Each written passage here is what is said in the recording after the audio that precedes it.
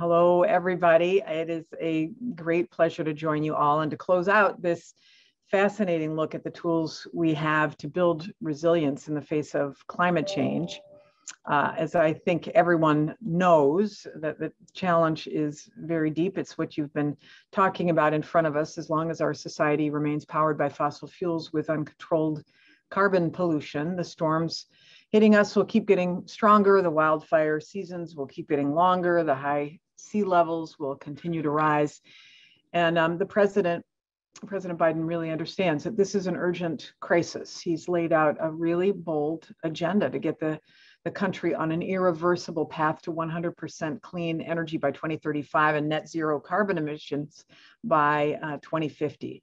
And while it's critical that we decarbonize our economy as quickly as possible, the fact is the emissions that we have already produced have baked in changes to our weather patterns that are going to still unfold over years to come. So what you've spent this morning learning is that we don't have to wait around to see what those changes hold for us. And before I get into that, if you don't mind, I just want to say a few words to the folks who are doing incredible work at our national labs at Argonne, but others as well. But since we're at Argonne, especially the wildly talented researchers and scientists there, and the folks who are also tuning in. What you managed to pull off, it's really, to someone like me, it's just magic.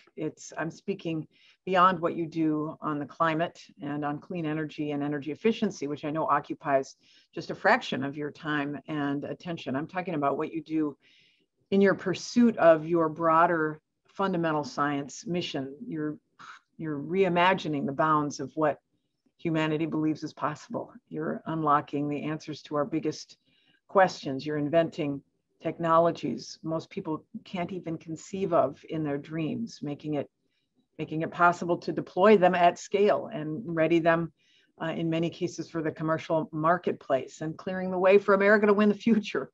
It is so critical, not just to DOE's purpose, but to this overall administration's vision, and certainly to the future of the nation. And I don't want or intend to in any way get political here, but I do want to acknowledge the feelings of some in our DOE family. I know that in the past few years, not all, but some of our staff at our labs have felt ignored or attacked or slighted. Not all, but some of you may have had studies blocked or delayed, or maybe even felt that the integrity of the work might have been put into jeopardy. The suspension of diversity, equity, inclusion efforts may have made some of you feel unwelcome, and many of you have watched colleagues who have decided to leave. But hopefully those who may have felt that way, again, not everybody, but some, I hope that everybody feels that we are on the same page now. Whether you experienced those feelings or not, please know that President Biden and I certainly share a deep and abiding respect for all of you and all you offer to the country. You are the crown jewels of DOE, as it's often said, and we will recognize and support you accordingly. So you see all of that in the investments that the president is calling for with his budget and with the American Jobs Plan that he is hoping to get through Congress. We're betting big on scientific research and development. We're betting on American ingenuity. That means we're betting on you. We take our guidance from you and from the facts and the data that you uncover. And you at the labs, you have already shown us some amazing things. DOE's labs were able to map out, for example, projected spread of COVID-19. I know you've probably talked about that. Labs like Argonne help the energy industry and states understand the risk of natural disasters on critical energy infrastructure. I know you've talked about that. These labs can tell you the state of our nuclear stockpile and how these weapons would perform without any physical testing. It's amazing. They can help a city like Los Angeles figure out what they need and how long they need to transition to 100% clean energy by the models and the tools that they are developing. And as our conference attendees heard throughout this morning, we can crunch and model this data quickly, to see the future of these climate impacts. So Argonne's scientists and researchers are aiding the development of the highest resolution capability for climate impacts analysis on the planet. And you do it by enhancing our ability to make predictions down to the granular, down to the local level. And it gives us a 1-2 punch to respond to the climate crisis, even as we work to mitigate the threat by decarbonizing our economy. We can understand better than ever what the emissions we've already generated are doing to our communities and our landscape. And we can, look ahead to see what the future has in store for us. And we can use that powerful information to adapt, which increases community resilience. And it's especially critical for disadvantaged frontline communities, often lower income and communities of color, which are already feeling the impacts of climate change. I know Shalonda Baker talked about that. And we have the tools to help these communities navigate the storms that are ahead, literally. The thing is, the outputs are only as good as the data that we input. And the most reliable data comes from the ground, directly from these communities. So, frankly, at DOE, we don't have enough time to build the relationships that are necessary here all on our own. But many of you have these connections and can bring them to bear right now. So whether you're with a state or a local government or you're in the private sector, we need your help. We need your partnership. And I can promise you this will be an all-win proposition. Argonne is working with a handful of universities right now, collecting and crunching exactly the kind of data that will give us a granular look at what's in store on the hyper-local level.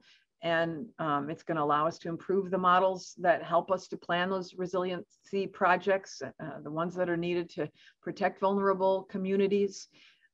As you've heard, it's going to help cities and regions plan for resilience in the face of whatever Mother Nature will start throwing at them. And these communities can gain insight into how to change construction codes, for example, so their buildings can withstand stronger storms and heat waves and cold snaps. And it'll tell them where to build new housing so that their residents don't sink their savings into a home that later struggles with flooding, for example.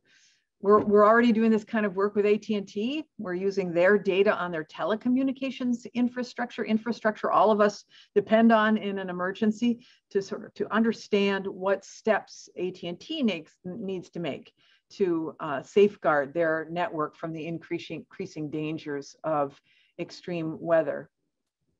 And let me just emphasize that the work to make our communities and our country more resilient to the impacts of climate change will only be possible at the scale we need with this American Jobs Plan that the President has proposed. Not only will our labs get more support to help advance this modeling and to bring it to more and more communities at scale, but we will also have the money to rebuild our infrastructure in these communities in a way that anticipates the extreme weather that the models tell us is coming. So think about what that would mean for a place like Texas. What if the models could let us see ahead of time the flooding that another Hurricane Harvey would cause, or when the next deep freeze will hit? We can map out what parts of the power grid to prioritize for weatherizing, where the demand is going to surge. We can map out how to balance it, how to keep the system running, and we can get our residents prepared. So next time, rather than anyone shivering in the cold after a grid failure or wading through waist-high water in their home, they'll ride it out, cozied up with their families, somewhere safe and comfortable, because we've warned them. So the point is this, that these once-in-a-century storms are showing up more regularly, and they're going to keep coming. But not all of them need to be crises. If we work together, we can take hold of this future. So I'm asking for your partnership. Let's tap this great American ingenuity that has delivered the world's most incredible technological breakthroughs. Let's show the world that even against a challenge as great as climate change, we can adapt, we can grow more resilient, and we can thrive. Thank you so much for attending, and thanks for all the work that Argonne is doing.